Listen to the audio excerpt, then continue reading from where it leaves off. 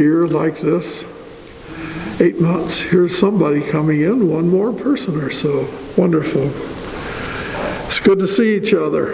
It's good to know we're all still alive and coping with the challenges that are before us, and we are stronger when we're together than we are when we're alone. And I think if there's a message that comes out of these pandemic, it's how much we really need each other. That's for sure. I have one announcement that I know of, and that is that our Tree Talk, our small group study that meets typically on Wednesday morning, or we're going to meet this Wednesday morning at 9 o'clock. Good enough. The question I had was, it's the day after the election. Well, you know, what will be it'll be an interesting day. How's that? Anyway. All right, 9 o'clock Wednesday morning, we meet out in this center area out here. Oh, good, Edwin is here. Very good. So, and I'm really glad to see all you Presbyterians. I am amazed. Welcome.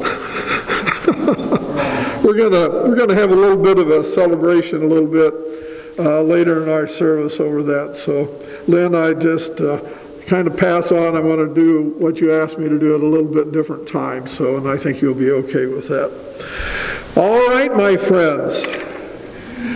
We need to learn a new way of doing music because we cannot sing. Singing projects all of those moisture particles that have the potential to include the COVID virus.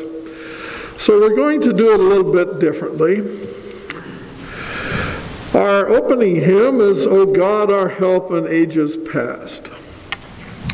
And while you are wearing your mask, would you guys, let's just kind of read through this. Can we do that together? Let's see how that works.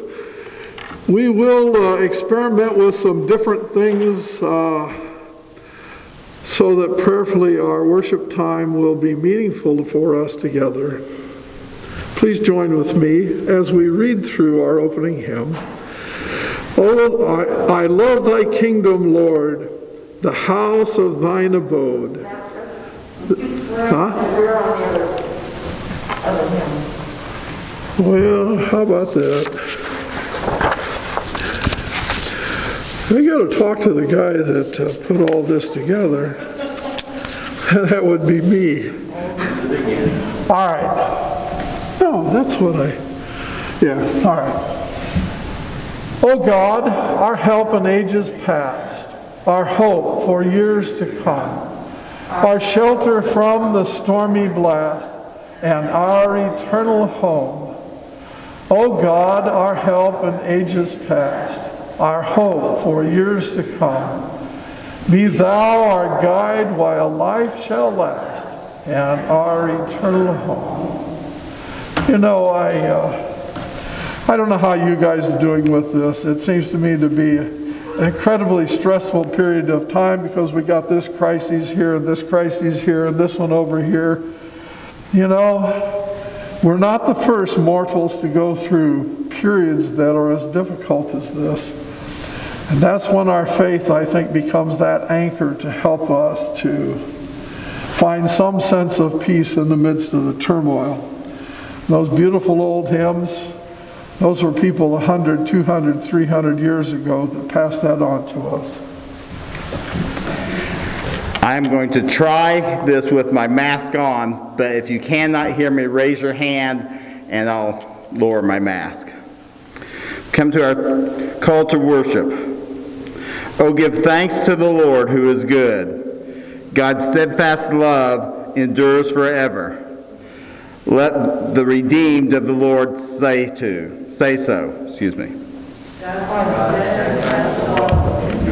Forever. Most astounding God, you lead us through deserts and grant us safe crossings. You save us from trouble and deliver us from distress. You satisfy our hunger and quench our thirst with righteousness and mercy. When we lose our way, you pull us back to you and overwhelm us with love. All honor and glory are yours, our Master, our Teacher, our friend. Amen.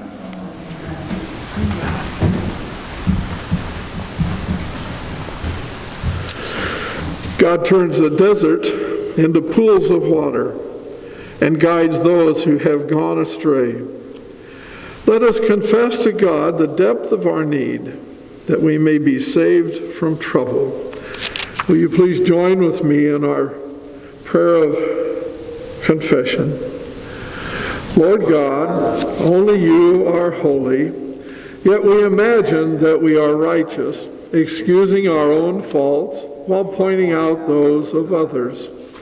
We are quick to lay burdens upon our neighbors, but slow to help with their own.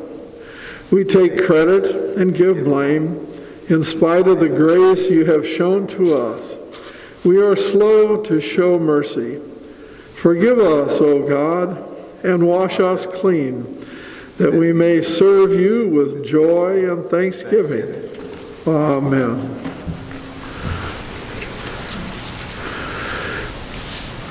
Sisters and brothers, God has made a way where there was no way. In Christ Jesus, evil and death have been vanquished, and we live in a state of grace. Believe the gospel. In Christ Jesus, we are forgiven. Praise be his holy name. Amen. This is our time of joys and concerns. Have any celebrations out there? This looks like a celebration to me. Just glad to be here and to be together. Thank you all for coming. Truth of it is, we had absolutely no idea who or how many would show up today. Thank you. We are still remain church family, don't we? Yes, I think it was a joy. We served about 30 kids last night at the trunk or treat. It went off real well. Linda's trunk was superbly decorated, as was Marla and Denise's. Mine, they got the candy. But it was very good, except for the wind. Yeah. It was a little chilly out there. Lord, in your mercy, hear our prayers. Thank you for your prayer. Yes. Well, Linda. I'm home now from Tampa and Arkansas.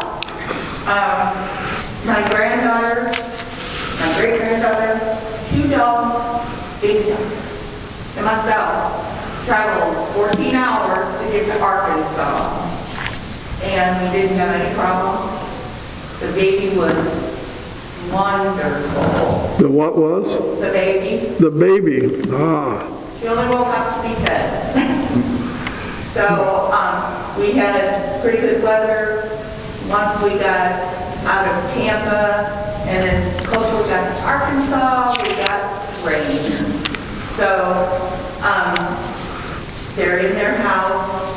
Dakota joined them yesterday, so he's officially a part of Arkansas Little Rock Air Force Base. All right. So our daughters, 2 of our daughters came down last Sunday, and we just really booked and opened up boxes for her and got Elowen's bedroom all settled, and it was just a fun time. We really had a good time. And thank the Lord and all the prayers for traveling mercies, because we had no problems whatsoever. So, but I'm back now for a while. All right. So, Lord, in your mercy, hear our prayers. Have any concerns you'd like to lift up this morning? Yes, Betty. I have my cousin Steve and his wife Martha in Sweet, Iowa, and they have been diagnosed with COVID-19. And she's in the hospital, so far she's been pretty good. So I'd like to pray for them. Amen. So, Lord, in your mercy, hear our prayers. I'd like to Yes. please help and be with our street neighbors with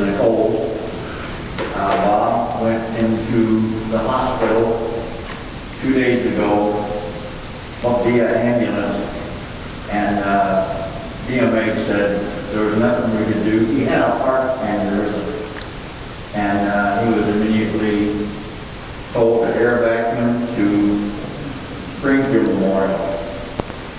They could not air vacuum because he was so critical, so they ended up putting him back in the ambulance, dragging him all the way to Springfield Memorial, where he was in ICU for about 72 hours.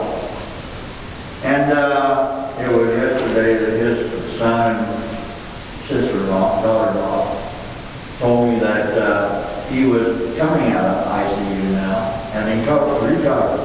Yeah, recovered, and was doing well. But he is still in Springfield Memorial under observation, more or less. But he had it shot Donna, his wife, that and she has COPD. He collapsed on her twice that same evening, and she didn't know what to do. There's nobody there around her, no family. So be history with both of them. All right. There's about 80, 84, both of them, and it kind of shocked their system. Yeah. So, Lord, in your mercy, hear our prayers. So, Edwin, how is Kay doing? Better, I think.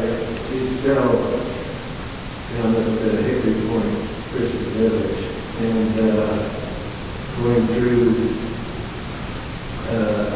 the infection procedures, and she still has 8 or so days of that to get through the 6 weeks of that medication. So, Okay. she's done better. Very good. How are you doing, brother? Getting a lot of pressure down there.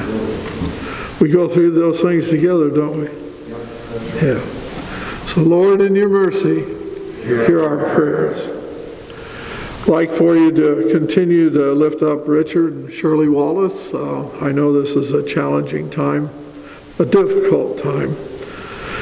So, Lord, in your mercy, hear our prayers. And I'd like to lift up Barbie Gardner, who is the graphic artist and a really neat young woman that works at First United Methodist Church. She has been diagnosed with breast cancer and is going through all of those difficult times. Faye asked me to lift up the Welp family, W-E-L-P. They're out of Lincoln. People that she knows, they have a 6-year-old child who has been diagnosed with inoperable brain cancer. And so, Lord, in your mercy, hear their prayers. And I'd like to lift up Angela. Angela is going in for a biopsy this next week, and help all of us to just stay calm and pray that the outcome of that will be positive, and we'll move into the future and just another experience of getting a little bit older. How about that? Lord, in your mercy, hear our prayers. Could I ask how William is doing in Spain? That's good news. Very good. I just think about him every now and then, so keep him safe, Lord. Lord, in your mercy, hear our prayers. All right. We keep Sally Brown and her family in prayers. Yes. She is at Vonderleaf Nursing Home in Mount Pulaski. I'm from the Lincoln area and served 2 churches that a good number of our folks, that was my first appointment, went to Vonderleaf. Very excellent nursing home, much like Hickory Point is, good reputation, good caring folks. So, Lord, in your mercy, hear our prayers. I'd like to, since we're not singing, I've kind of thought through some things that we might do in the middle of our worship where normally we would have a hymn. And there'll be some times that I will do some kind of a meditation on hymns. That would be really appropriate. But I'd like to introduce you to a way of meditating on Scripture that is ancient. It's called Lectio Divinae, divine reading. And the purpose of Lectio is not to engage our intellectual understanding of Scriptures, but it's to begin to listen to what the Scriptures say to our heart, to listen inside what comes up as we reflect and hear a Scripture read. And I thought a Scripture for today that would be appropriate is the story where Jesus calms the storm. You remember? It's in each of the gospel stories. It was an important thing, and it just seems, I don't know where you guys are, but I'm finding this to be a time of storm. You know? How do we find what Paul calls that peace that passes all human understanding when the world around us is filled with turmoil? We have our own personal issues. We have those issues that are outside of ourselves that we're powerless to.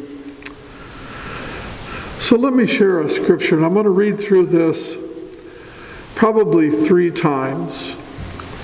I want to invite you to sit quietly, close your eyes, and listen to the inside, not just the outside. One day, he got into a boat with his disciples, and he said to them, "Let us go across to the other side of the lake."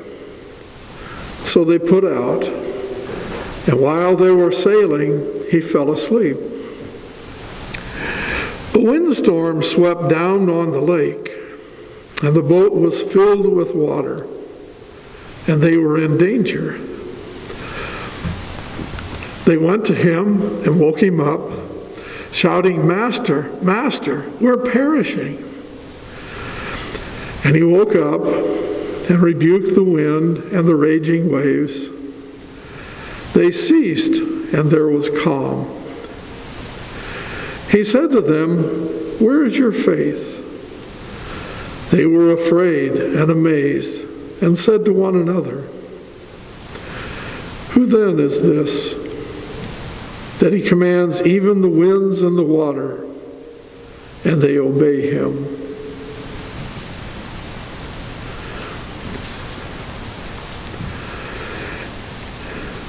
As I read this again, I invite you to listen to what it says to your heart. One day, he got into a boat with his disciples, and he said to them, "Let us go across to the other side of the lake." So they put out, and while they were sailing, he fell asleep.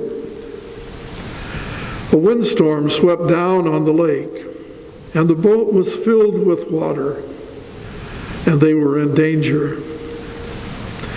They went to him and woke him up, shouting, "Master, Master, we are perishing." And he woke up and rebuked the wind and the raging waves. They ceased, and there was calm. He said to them, "Where is your faith?" They were afraid and amazed, and said to one another,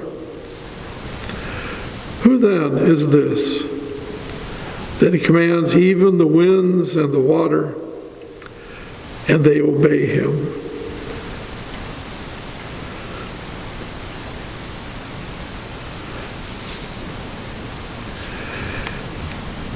As I read this a final time, does it speak to you in any part of your life?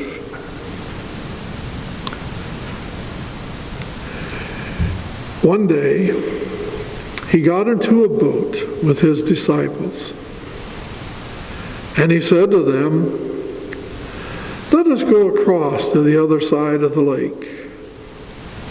So they put out, and while they were sailing, he fell asleep. A windstorm swept down on the lake, and the boat was filled with water, and they were in danger. They went to him and woke him up, shouting, "Master, Master, we are perishing." And he woke up and rebuked the winds and the raging waves. They ceased, and there was a calm. He said to them, "Where is your faith?" They were afraid and amazed and said to one another, "Who then is this, that he commands even the winds and the water, and they obey him?"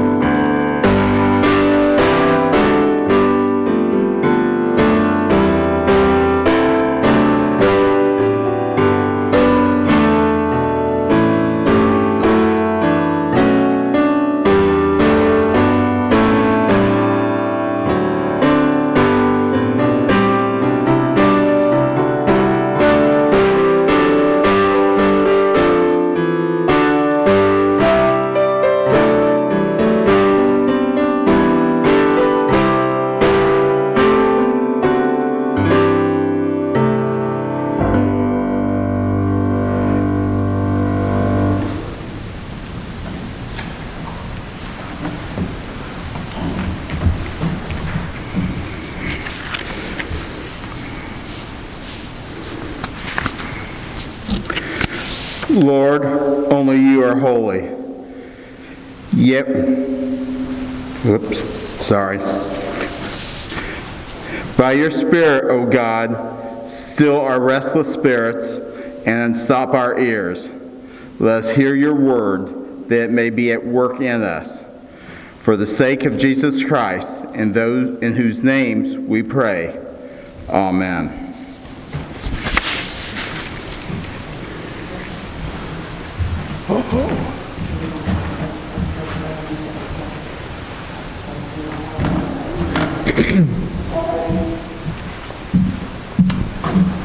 Scooby-Dooby-Dooby. I love technology when it works. When it doesn't, it's a real pain. Okay. We will need that if we can for communion later.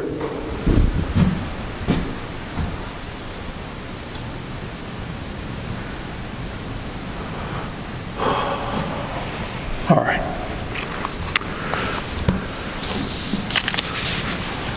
Sorry, guys.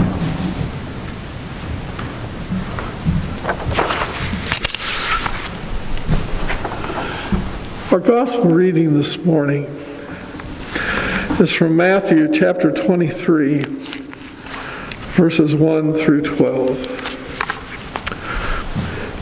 Then Jesus said to the crowds and to his disciples, "The scribes and the Pharisees sit on Moses' seat. Therefore do whatever they teach you and follow it. But do not do as they do, for they do not practice what they teach. They tie up heavy burdens, hard to bear, and lay them on the shoulders of others, but they themselves are unwilling to lift a finger to move them. They do all their deeds to be seen by others, for they make their phylacteries broad and their fringes long. They love to have the place of honor at banquets and the best seats in the synagogue, and to be greeted with respect in the marketplace, and to have people call them rabbi. But you are not to be called rabbi, for you have one teacher, and you are all students, and call no one your father on earth. For you have one Father, the one in heaven. Nor are you to be called instructors, for you have one instructor, the Messiah. The best among you will be your servant. All who exalt themselves will be humbled, and all who humble themselves will be exalted. This is the word of God for the people of God. Thanks be to God. Now that's a fascinating scripture to come at what is now, today is actually All Saints' Day, All Saints Sunday. And we have this election coming up, and it would seem that leadership would be something that we might talk about, right? After all, this is what this is about. It's about Jesus teaching his disciples what leadership in the kingdom of God is like. And I'm guessing that it doesn't take too much imagination for us to say leadership in the kingdom of God seems to be a whole lot different than it is out there in that world out there where might makes right, and the one with the most toys at the end wins, and all that kind of concept, right? So Jesus is inviting the church, which will become the church, I should say, into a different style of leadership. That's for a fact. I thought how many stories there are, other teachings that Jesus had about humility and being the one who is the servant, the one that who is the leader is actually the servant of all. So there's another story in Matthew 25 that I keep coming back to because it articulates in a brief place some really basic concepts out of the kingdom of God. You remember it's a story about the sheep and the goats, this teaching, and in the end of it he says, they say to him, then the righteous will answer him, Lord, when was it that we saw you hungry and gave you food, or thirsty and gave you something to drink? And when was it that we saw you a stranger and welcomed you, or naked and gave you clothing? And when was it that we saw you sick or in prison and visited you? And the king will answer them, truly I tell you, just as you did it to the one of these, the least of my members of my family, you did it to me. How could there be a closer identity by God or Christ with those who are on the margins of the world? They are like family to him. And I think of Mother Teresa in India, who went intentionally into the ghettos to do ministry. And you and I, friends, followers of Jesus, should have a heart. We are invited to have a heart as followers of Jesus, to reach out and to care, and at the very least to pray for those who are on the margins, those who are struggling. You know, I sense a whole lot in our culture that we've kind of forgotten about some of that stuff. And yet the Lord calls us to have a heart for those who are struggling and to engage in as many ways as we possibly can. Unfortunately, in our culture, we oftentimes think that means money, when in fact I think that's not the case. Having a heart for those, respect and dignity to be shown to those, are some of the hungers of other people's soul, just like they are our own. So this scripture here takes place during Holy Week. This is a primary teaching. And very soon after this morning's gospel reading, Jesus institutes the sacrament of Holy Communion, the Lord's Supper. And we know what a challenging whole evening that was. They were celebrating the Passover meal that was a critical, primary theology and belief of the Jewish people, and he took the symbolisms of Passover and he transformed them to about himself.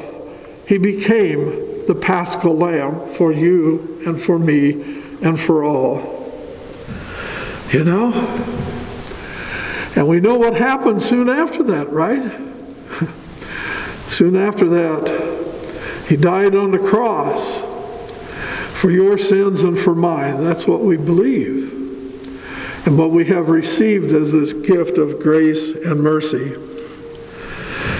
There's one other. So the Lord's Supper is the story of the Lord's Supper, and that part of the Holy Week is in each of the Synoptic Gospels, Matthew, Mark, and Luke.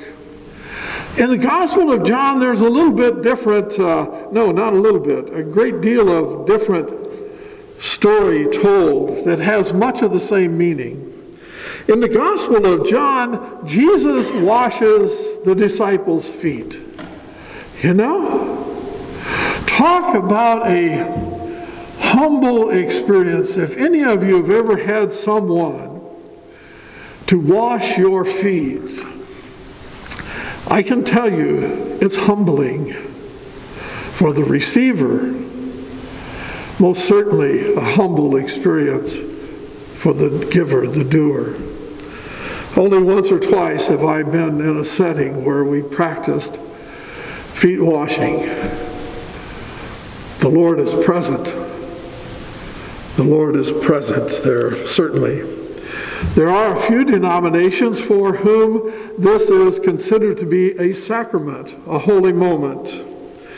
And it's not unusual for this sacrament, if you will, or this experience of foot washing to take place in many Protestant churches and Catholic churches during Holy Week in particular.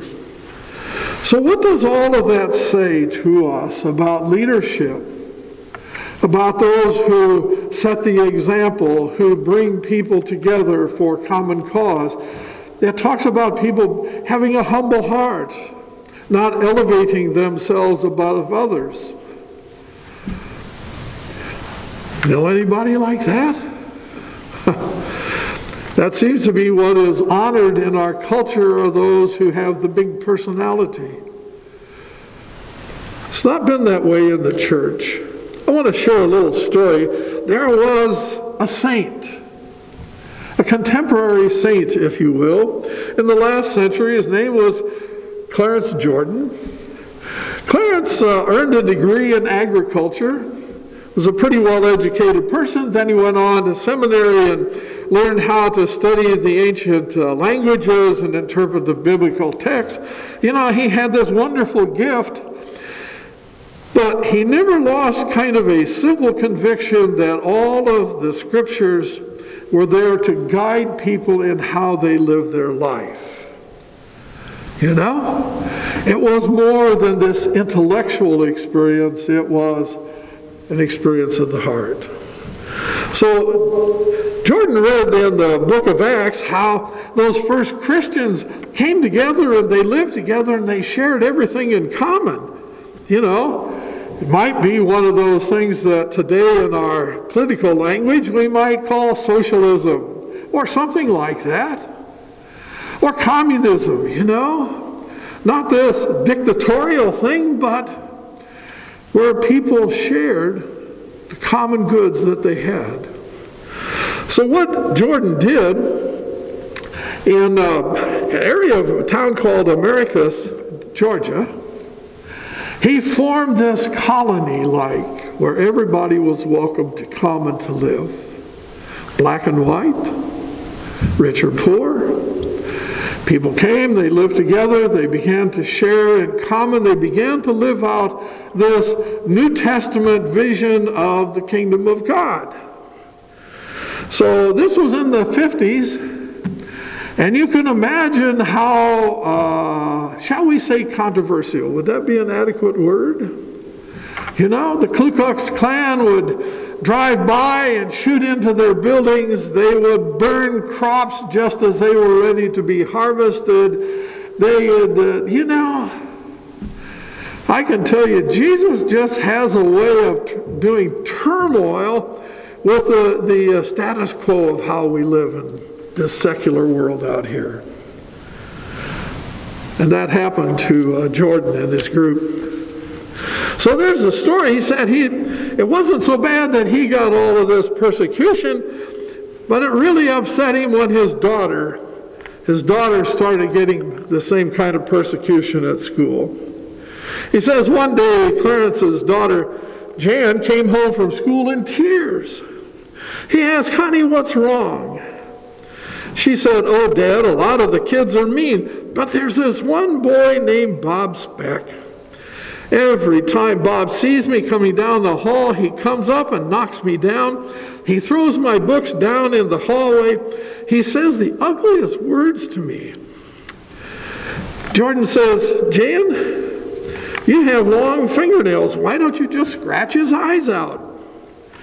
She says, "Well, I thought about that, but I heard you say in your sermon that Jesus said we're supposed to love our enemy, so I thought I couldn't scratch his eyes out."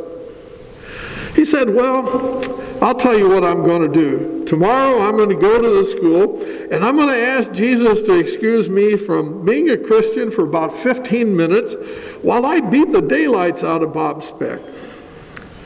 Then Chad said, "Oh, Daddy, you can't do that."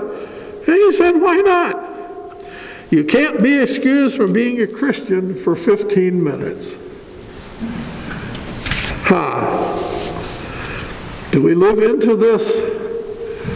Do we follow the Lord of life? He continually invites us, "Follow me." And to follow him means to begin to live this life that is different than the one of out there. This is one of those stories. Love your enemies. Pray for them. Doggone, that's hard, isn't it? Anybody having good luck with that? You know? Not easy. There's another story I'd like to share. A guy named Frederick Buechner, who's been a very well-known preacher and scholar in the last century, raised the question, could a servant come to be among the greatest? Could someone who is the servant become the greatest in the organization? Buechner says he thinks it's possible. He tells this story of the biblical slave Onesimus, whom St. Paul once met in jail. Buechner tells how Paul writes a letter to Philemon as a request that the master take the runaway slave back and that he treat him as a brother in Christ. He concludes, "It's not known whether or not Philemon took the hint and let Nemesis return to be the old saint's comfort for what was left of him in life. But there's at least one good reason for believing that such was the case. Years later, when Paul was long since dead, another saint was in jail by the name of Ignatius. The bishop of Ephesus had sent some friends to visit him, and Ignatius wrote asking if a couple of them could be allowed to stay. Ignatius in his letter used some of the same language that Paul had used in his letter to Philemon, almost as if he was trying to remind him of something. And what was the name of the bishop he wrote to? It was Onesimus. Yeah? So, saints do arise, don't they? And it begins, I think, with a humble heart.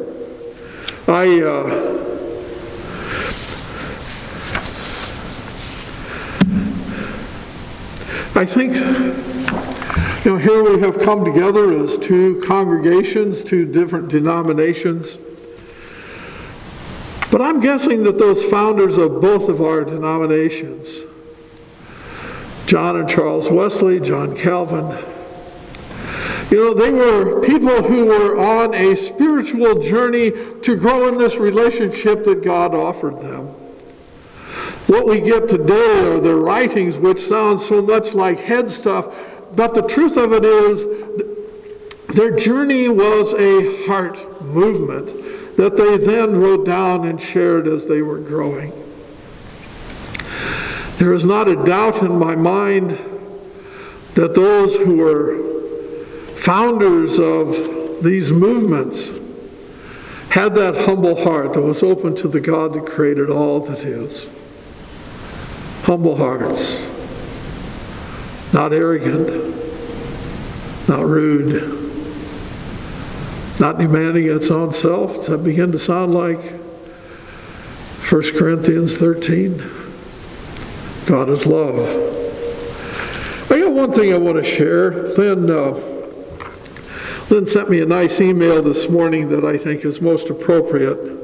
When we think about the saints of our churches, those who have given us much, certainly in our context we can be thankful for the generations that came before us, because we're sitting here on a blustery morning in a beautiful sanctuary in a very challenging time, secure in the relationship that we have with the Lord of life, secure in a sense of church family.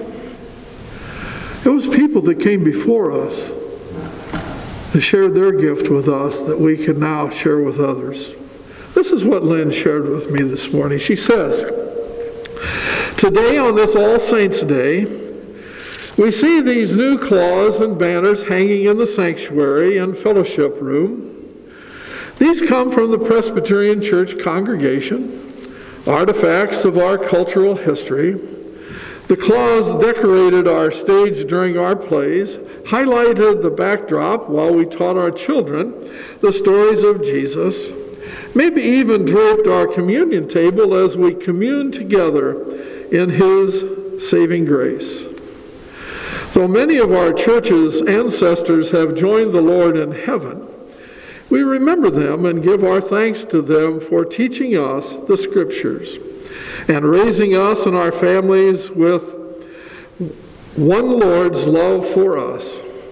We hang these cloths and banners in our new congregational space, in our new home, and we bring our faith, hope, and love flowing down to us and from many hands and hearts of the saints who came before us. And for that we can say, Amen. Amen. Amen. Thank you, Lord, for all those good folks that came before us, that shared the faith, that walked a path so much similar to ours. You know, the only difference is the technology, guys. We're walking the same path many others did for centuries before us. Thank you. All right. It didn't come back on, did it, Angela? Oh.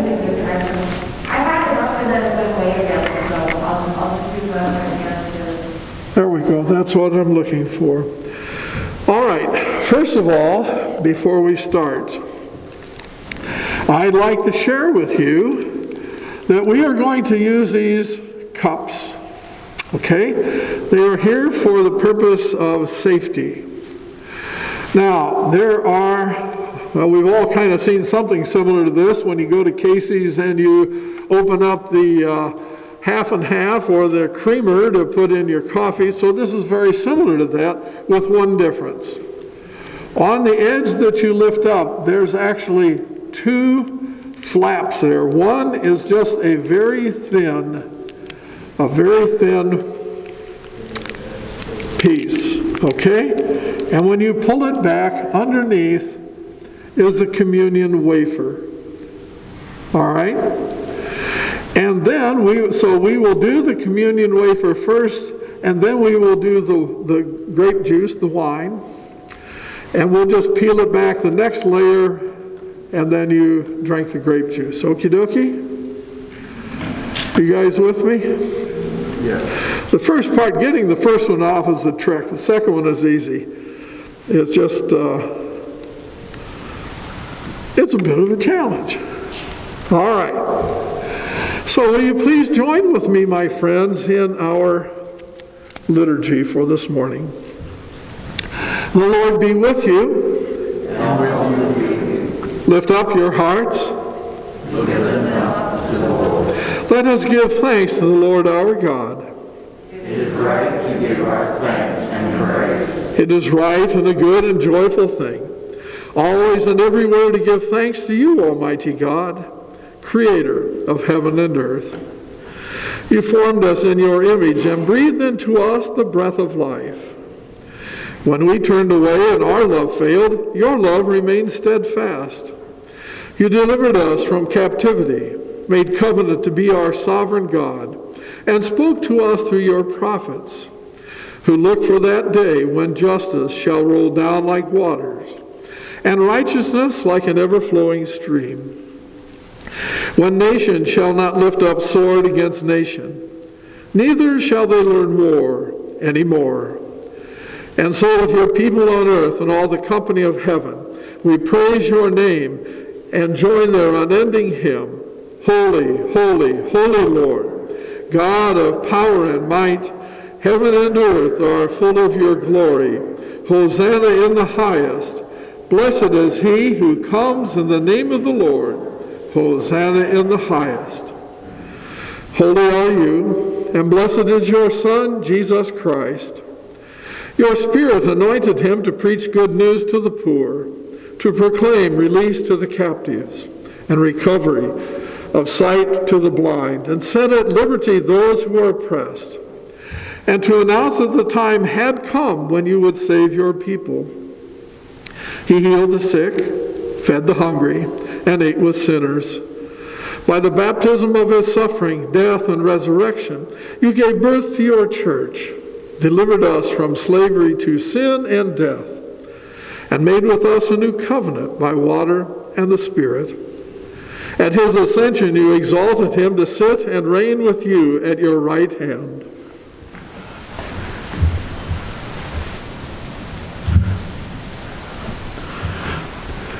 The night in which he gave himself up for us, the Lord Jesus took bread, gave thanks to you, broke the bread, gave it to his disciples, and said, "Take and eat. This is my body which is given for you. Do this in remembrance of me."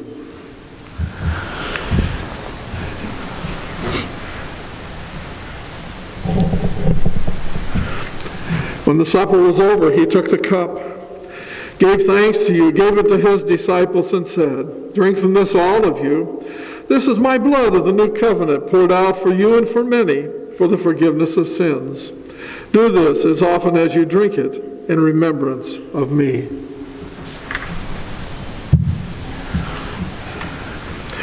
And so, in remembrance of these your mighty acts in Christ Jesus, we offer ourselves in praise and thanksgiving as a holy and living sacrifice, in union with Christ's offering for us, as we proclaim the mystery of faith. Christ has died. Christ is risen. Christ will come again. Pour out your Holy Spirit on us gathered here and on these gifts of bread and wine. Make them be for us the body and blood of Christ, that we may be for the world the body of Christ, redeemed by his blood. By your Spirit, make us one with Christ, one with each other, and one in ministry to all the world, until Christ comes in his final victory, and we feast at his heavenly banquet. Through your Son, Jesus Christ, with the Holy Spirit, in your holy church, all honor and glory is yours, Almighty God, now and forever. Amen. And now, with the confidence of children of God, let us pray. Our Father, who art in heaven, hallowed be thy name.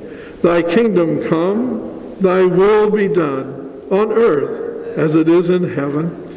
Give us this day our daily bread, and forgive us our sins, as we forgive those who sin against us. And lead us not into temptation, but deliver us from evil. For thine is the kingdom, and the power, and the glory forever. Amen.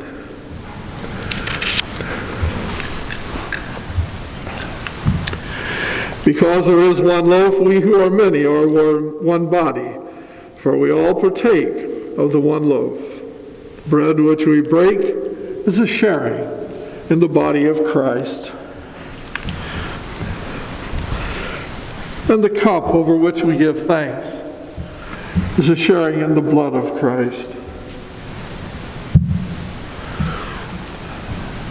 So I invite you, my friends,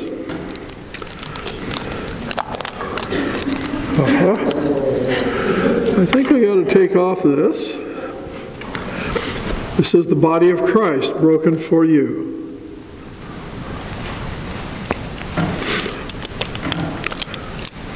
And this, my friends, is the blood of Christ shed for your sins and for mine. Thank you, Lord Jesus. Thank you, Lord.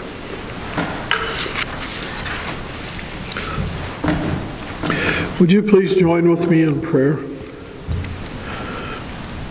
Eternal God, we give you thanks for this holy mystery in which you have given yourself to us. Grant that we may go into the world in the strength of your Spirit to give ourselves to others. In the name of Jesus the Christ, who is our Lord. Amen. Amen. All right. Do we have a hymn? I love thy kingdom, Lord.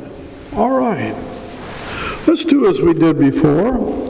I don't know. Uh-oh. I got loud, didn't I? Let's leave that on the outside. Have you guys kind of said the words along with me? Is that how that we've done that with the hymns?